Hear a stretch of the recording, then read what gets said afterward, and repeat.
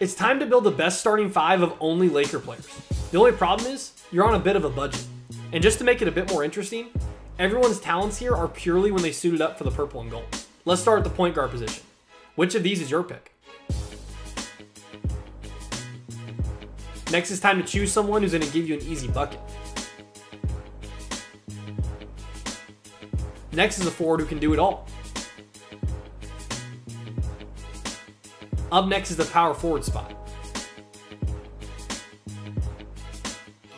And lastly, your center. Well, you really can't go wrong with any of these 3 guys. Do you like how your starting 5 ended up?